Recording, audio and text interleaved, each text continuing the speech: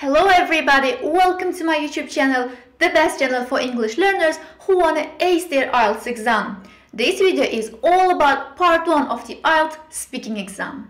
First, let me give you some general information about this part of the speaking exam. Part 1 usually lasts for about 4 and 5 minutes, and this part serves as an introduction to the speaking exam.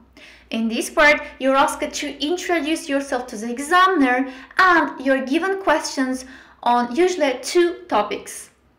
Topics are different. You might be asked questions about your hometown, about your studies, and if you work, about your job, and about your hobbies, interests, so on and so forth. Part 1 usually serves as a warm-up. It helps you to break the ice between you and the examiner, and it helps you to be better prepared for the other parts of the speaking exam. Even though this is only part 1, an introduction to the speaking exam, it is still a very important part because usually experienced and professional examiners, they will find out your approximate level of English in only part 1 of the speaking exam. Now, let me give you some tips and techniques to use in this part of the speaking exam. Tip number 1. Don't give a very long answer when examiner just wants to know your name. At the beginning of your speaking exam, the examiner asks your name just to confirm your identification. But a common mistake usually made by students is that instead of just telling their names, they tend to give a very long answer to examiner's questions. For example, when the examiner asks them, "What is your name?" instead of saying, "My name is Gulora and my surname is Muzaffarova," they usually say, "My name is Gulora. I'm a university student majoring in this subject. I come from this part of my country. It is a beautiful area. My hobbies are, my interests are," and etc.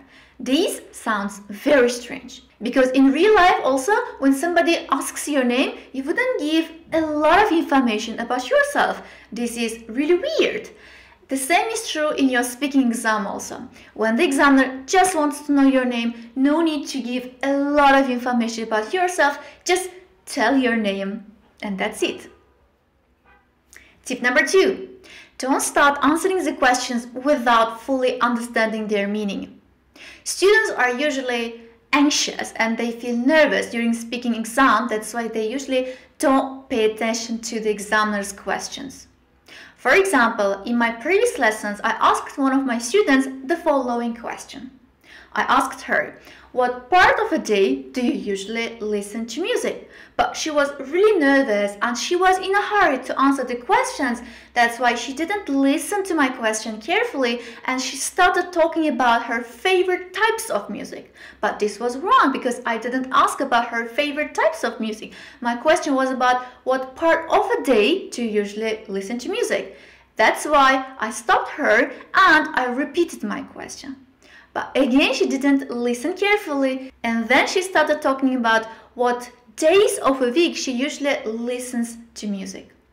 Again, this answer is off topic. That's why it's really important to listen to examiner's questions carefully and then start answering. Tip number 3.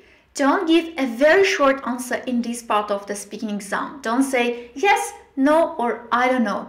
In this part of the speaking exam, you're expected to extend your answers by giving as many details as possible and by giving reasons for your opinions. This leads to my next tip, tip number 4. While you have to extend your answers in part 1 of the speaking exam, you need to keep a balance between giving a very long answer and a short answer. What I mean by this is that you shouldn't give a very long answer in this part of the speaking exam, because this part is all an introduction and it helps you to warm up and to be better prepared for the bigger parts of the speaking exam. And this part only lasts for about 4 and 5 minutes.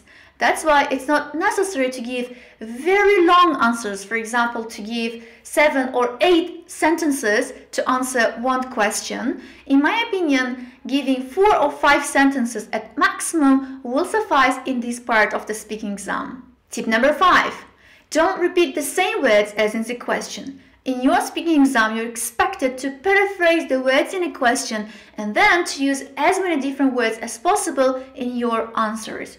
Remember, in the IELTS exam, variety is of great importance. In both writing and speaking parts of the exam, you are required to use a wide range of grammar structures, a wide range of phrases, expressions, collocations, idioms, and others.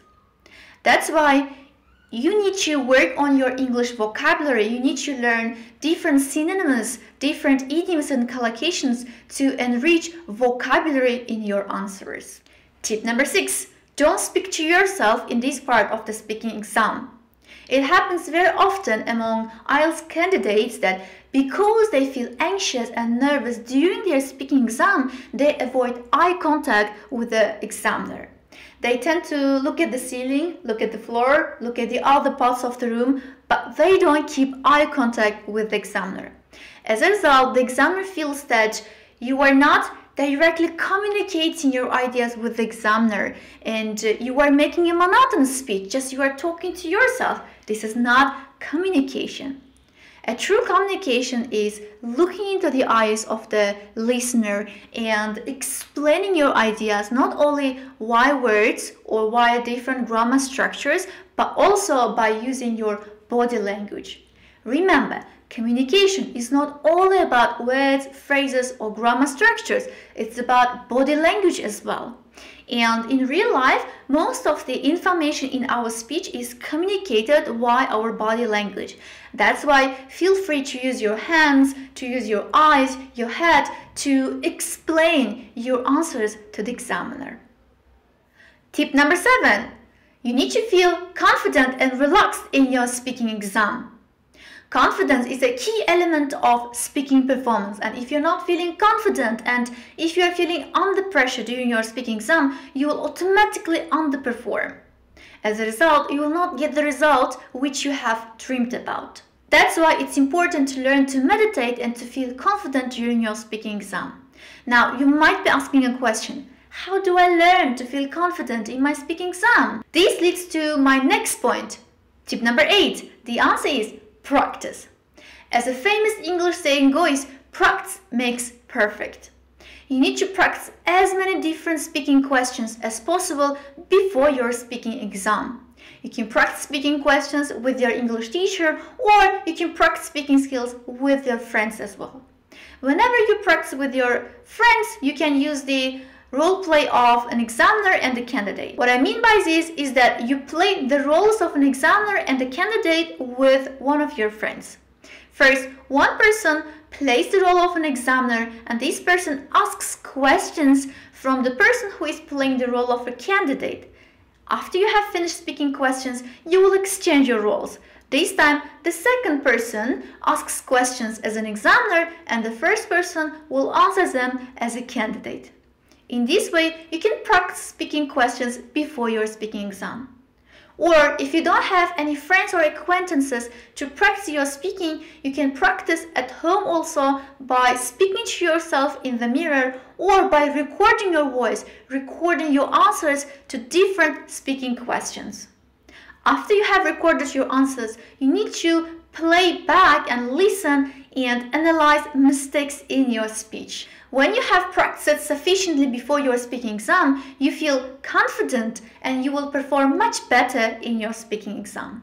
Finally, we've come to the end of the video. Thank you very much for watching the video. If you liked the video, please support me by subscribing to my channel and also hit the like button and the notification bell. Also, share the video with people who are studying for the IELTS exam because this might come in handy in their exam preparation. Once again, thank you very much for watching the video and see you in my future videos.